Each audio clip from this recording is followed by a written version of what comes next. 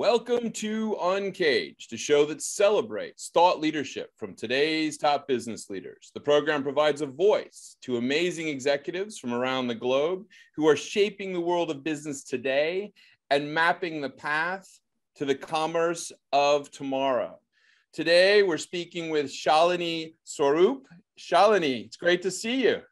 Great to see you too. Thanks for having me on the show. I'm excited to have you on the show. And, Shalini is working on some really exciting stuff. She is the Chief Legal and Policy Officer at MCE, or Marin Clean Energy, California's first community choice aggregator. We're going to get into what a choice aggregator does and how they function. But before we get there, Shalini, tell us a little bit about your background and your career. Sure. Well, again, thanks for having me. I'm super excited to be here. So I grew up in a suburb of Denver with my sister and my parents are immigrants from India. So I'm really blessed to have an extended family in both the US and India. And I think, as is often the case with Asian Americans, I often felt like a child of two cultures, and so that childhood as a daughter of immigrants sort of enabled me to better understand the inequities facing communities across the world. And so to that extent, I know I'm in the energy industry, but I've, volunteered in India and Nepal on human rights work. I went to law school at Berkeley Law, and I've worked on human rights in conflict zone and post-conflict areas. And so all of that really informs the way that I do advocacy for our communities and our customers, especially our communities of color and disadvantaged communities. That's great. And so, a lot of that work and that background clearly has prepared you for the current challenge that you guys are working on at MCE, which is spectacular. Tell us a little bit more about what MCE is working on and where you play. Sure. So maybe I'll go back to what you first said, which is what the heck is a community choice energy agency? Yeah. So all energy, it has the source of electricity. So, wind, solar, coal, nuclear, and it has how that energy gets to your home or business over the poles and wires. So in California, there's a law that government agencies can replace that source of electricity. So we can replace coal and fossil fuel, natural gas, with clean energy like wind and solar, and transmit it over the existing poles and wires owned by the electrical corporation to the customer at home. So we're really proud of the work we've done. We're the first community choice energy agency in the state. We serve over 1 million people in 37 Bay Area communities across 4 counties. So we are really proud of our progress. And actually the movement that we started at MCE is now a statewide movement. We have over 20 sister agencies that serve over a quarter of California's population with clean energy, so over 11 million people. That's higher than the population of some of the states of your listeners that are listening in right now. So we're really proud of our trailblazing in that way. But as an agency, we're doing so much more around beyond clean electricity. We're really focused on our programs for our customers and our communities, especially those frontline communities who have borne the biggest impacts from the fossil fuel economy. And so what's really important to me is to make sure that the voices of disenfranchised folks, communities of color, low-income communities, environmental justice communities are at the front and center of what we do in our work to move away from the fossil fuel economy and combat climate change, because we don't have a lot of time. Right. Yeah. It's a huge undertaking. And I imagine you guys really, because you're so informed and because you know what needs to be done, probably there's this level of, oh my God, we got to make it happen.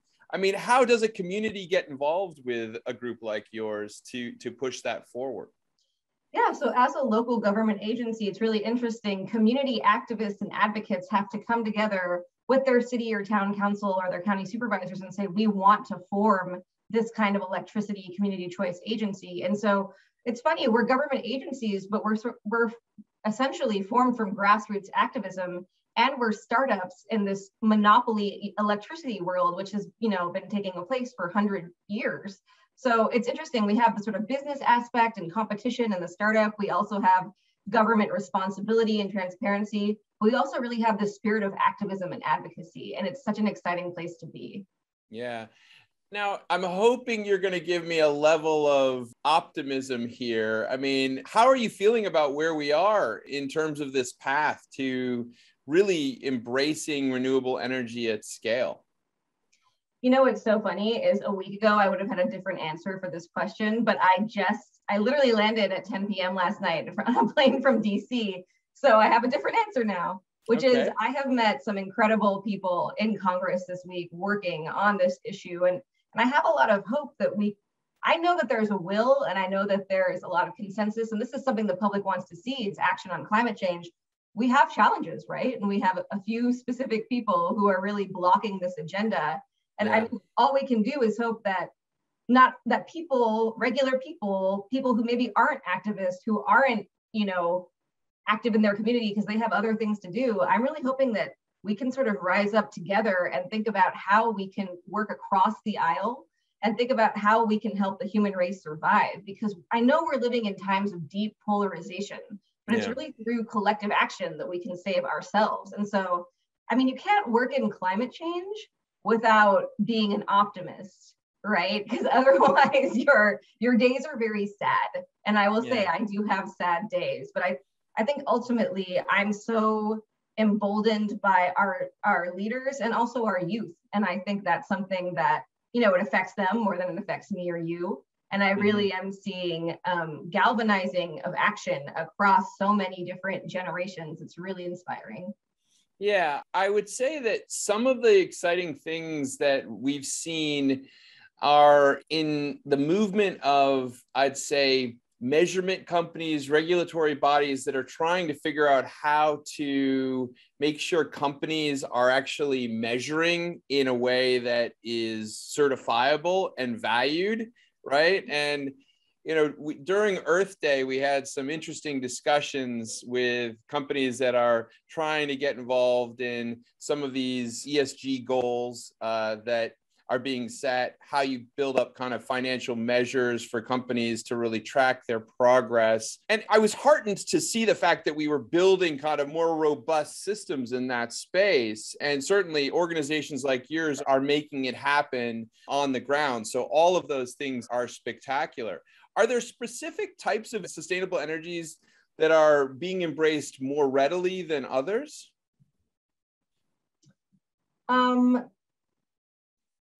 I think it depends on what you mean by clean. And,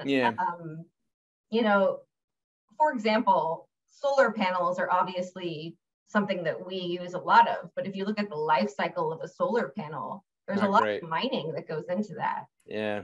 And so I think, the best clean energy is the energy you do not use. And so that is why MCE has many funds and programs based on reducing energy usage, reducing gas usage, energy efficiency programs, demand response for programs. Not only are we trying to make the electricity as clean as humanly possible, but we're also trying to reduce it to the lowest level humanly possible. Because again, the best clean energy is the energy you do not use. So, let's shift gears a little bit and talk about the last couple of years. It's the fascinating thing, you mentioned that your family was from India. I remember seeing a photo of Mumbai in April of 2020, when basically the pandemic had everybody staying at home. And it was like Mumbai, look, anybody who's ever been to Mumbai, it's probably one of the most lively cities you can ever visit, but it was silent. And the skies were clean. And I was like, oh my God, maybe there's going to be a positive of this pandemic, that we'll all travel less, we'll use less energy, et cetera. And I think there may have been a blip of that, but perhaps not really moving forward. I'd just be curious, what really happened over the last couple of years in terms of some of the stuff you guys are working on? And, are there any good learnings from this? Yeah, well, what I think the good learning is that the world can heal. It's right if we stop messing it up. So that's really my biggest takeaway from the pandemic. But I do think, transportation, at least in California, is actually the biggest source of greenhouse gas emissions. It's not the energy sector anymore. And so when you're telling me like, oh, the skies were clear in India, a lot of that has to do with the sheer amount of people and how to get them from point A to point B. Yeah. If we can really clean up our transportation industry, I think we have taken significant steps to get to where we need to be. But it's really hard, especially in developing countries. I think the critique, and rightly so, is well, how come the US, how come Western countries got to get the benefit of the fossil fuel economy while they were growing in their industrialization and commercial capacities?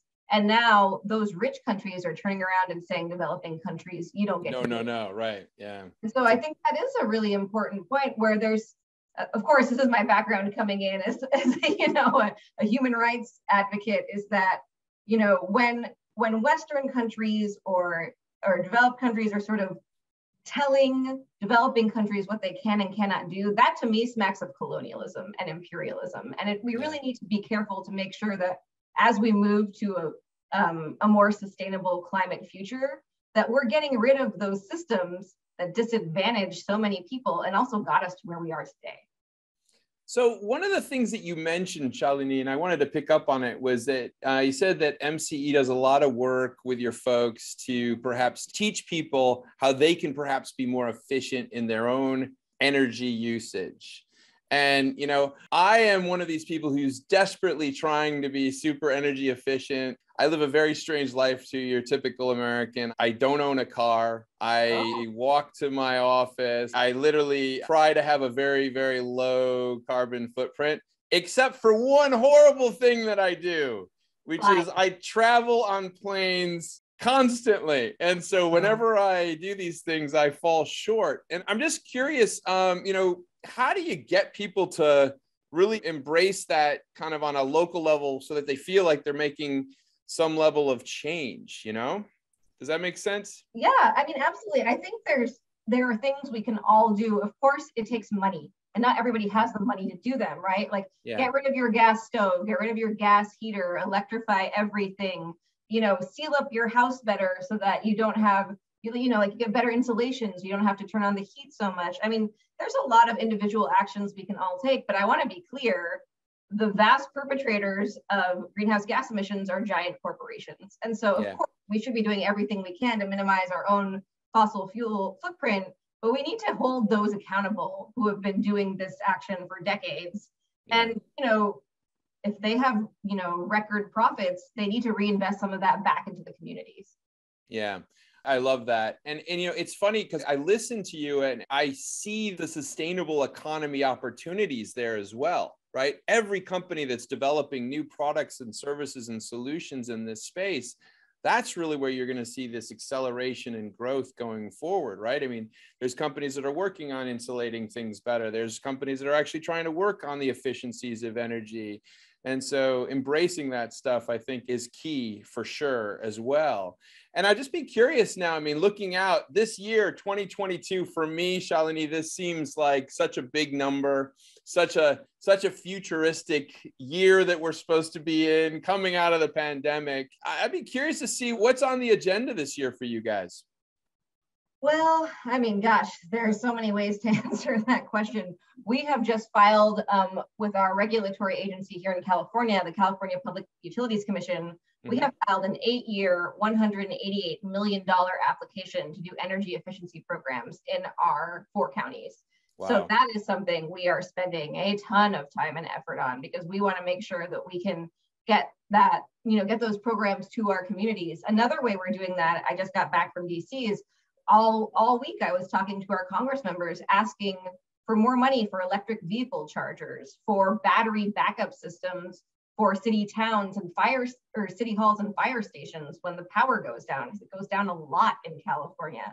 We are also asking for money to reduce asthma in low-income households by reducing those gas appliances. So those are the things we've been really pursuing at the congressional level, even yesterday, right? So this is hot off the press, yesterday. Hopefully by the time this comes out, we have made some progress on those things. But I think there's also a really big federal opportunity in terms of the Infrastructure Investment and Jobs Act that came out last year and is really just beginning to get implemented now. We hope to see federal funding coming down for clean energy and infrastructure programs. And I think those are incredible opportunities that we need to be taking care of. But, on the micro level, I'll tell you what, we have bought 100 batteries to give out to our medically vulnerable customers who rely on devices to live. Right. And when we have so many frequent power outages, there are big problems here. Medications go wrong. These are expensive medications. Right. Machines turn off that need to be on.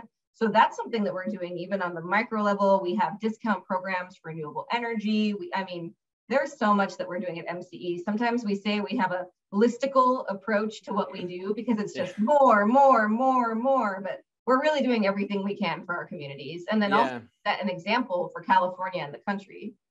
Yeah, no, I can see that it's a beacon effort that you guys are offering and certainly impacting things not only on the local level, but also state. And it sounds like based on this heartening trip that you just had in DC, maybe you'll galvanize support for getting everyone to embrace this across the nation. Shalini, it's been amazing speaking to you. If someone wanted to reach you, where should they find you? Yeah, they can find me at MCE, we're mcecleanenergy.org, and they can email me directly, Swaroop, SSWAROOP as in Paul, at mcecleanenergy.org. Great. So we've been speaking with Shalini Swaroop.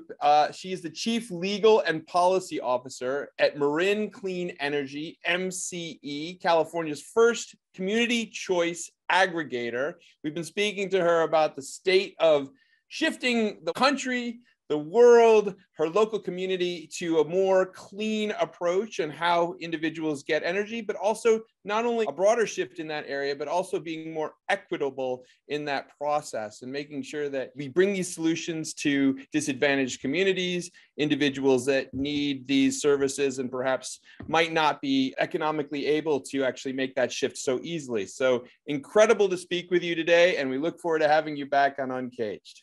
Thank you so much. Cheers.